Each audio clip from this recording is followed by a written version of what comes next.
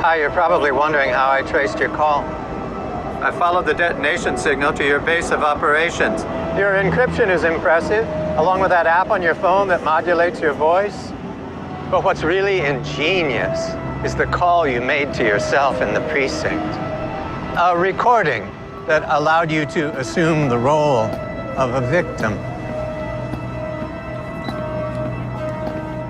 Even your getaway car, registered under another alias, in a spot perfectly removed from street cameras, a precaution at every turn. Evidently not cautious enough. No, you've wreaked enough havoc. Blackmail, extortion, abduction, murder. You can't be permitted to continue. Turn yourself in.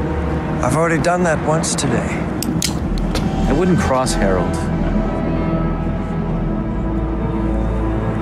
Elias.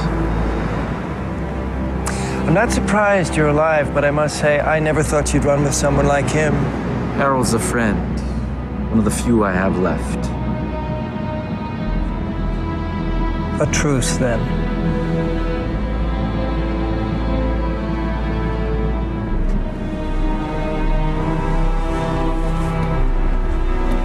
Careful.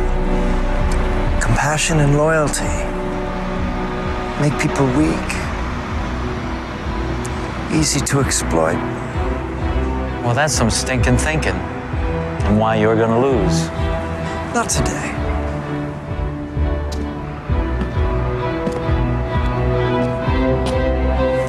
Be seeing you.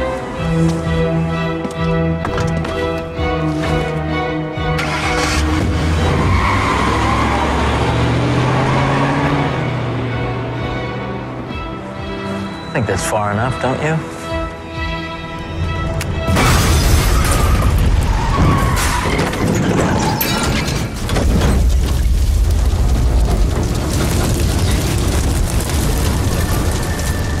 Come on, Harold.